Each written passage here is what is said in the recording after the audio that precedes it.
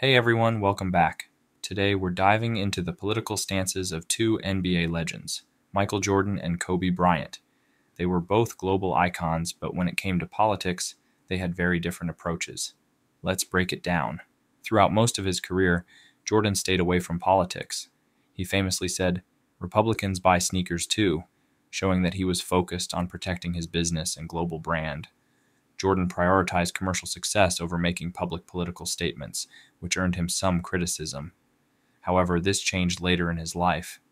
He became more outspoken about social justice issues, especially in recent years, making donations to organizations fighting racial inequality and speaking out against police brutality. But during his prime, Jordan was all about staying neutral and avoiding controversy.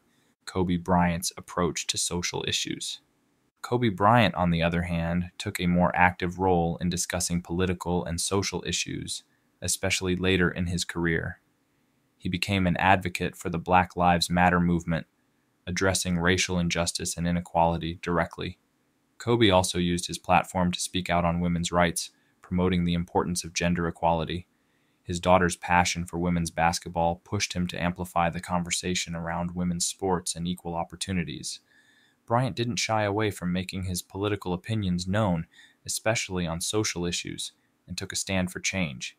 Key differences in approach.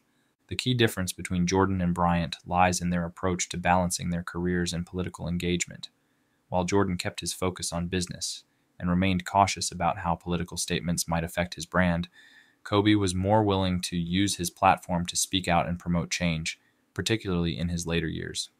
Bryant's willingness to engage with social issues allowed him to leave a different type of legacy, one that connected his success in basketball to advocacy for equality and justice.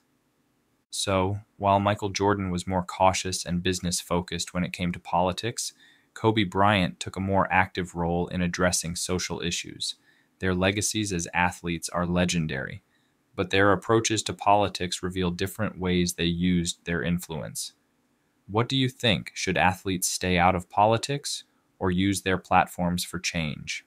Other athletes such as Bill Russell, Steph Curry, and LeBron James have been far more vocal politically than both Jordan and Kobe. Let me know in the comments below. Don't forget to like and subscribe. Mention in the comments which athlete or celebrity's political views you would like to see a video on.